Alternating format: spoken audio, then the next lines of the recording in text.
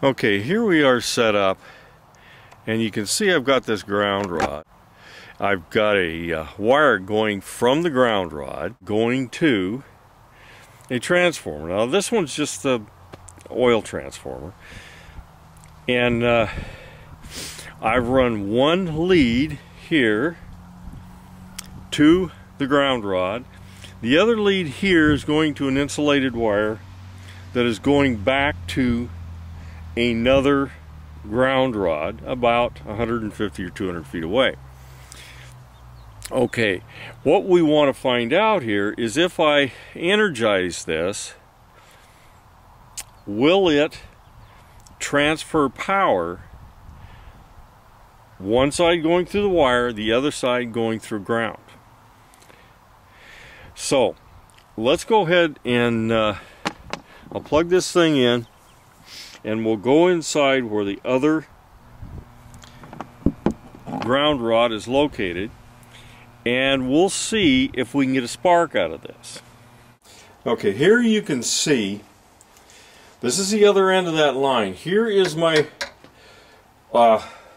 bonding wire going to the ground rod, and here is my conductor for the other side of the line.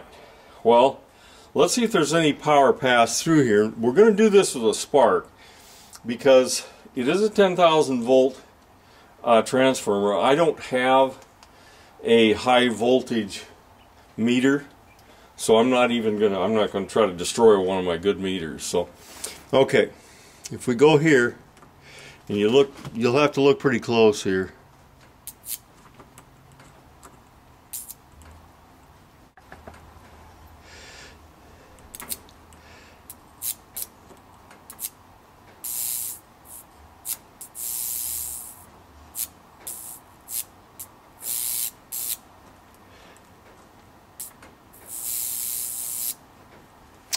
Okay, you can see I do get a spark there. It looks like it's about, you know, compared to the normal spark on these things, this is probably more like 800 or 900 or 1,000 volts. So let's go out to the transformer again with this as an open circuit. There's no continuity there, and let's see what kind of spark we get out there. Okay, here we're back out at the transformer. We're going to see what kind of spark we get.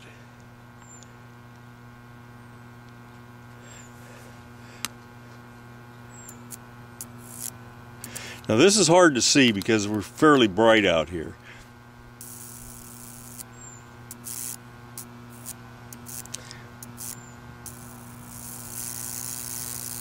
Okay. Okay, what does that tell us? I don't have continuity inside.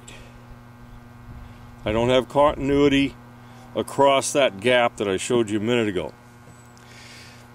But electricity's going someplace, isn't it? Because otherwise, I'm going to have a much larger spark out here because I don't have continuity there. Well, and I'm going to show you this in this bright sunlight. I may do it again in the dark because it's easier to see. But let's look at what the normal spark on one of these would be.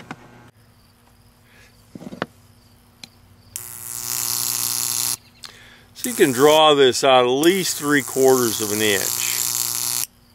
Good strong spark. That's far different, isn't it? So the electricity is going someplace here, even with an open circuit. What conclusions can I make from this? Okay, we've got a series of videos I've done here. Low voltage did not seem to pass hardly any power. When I got up to around 440 volts, it did pass some power. It seems to pass power with 10,000 volts. However, the ground seems to somehow absorb most of the power by the show of that spark. The spark being so big when it was not connected up and much smaller when it was connected up. So I don't really know all of what's going on here, but in general, if your electricity is probably under 400 volts, it's probably not going to pass through earth, ground, and operate any large loads.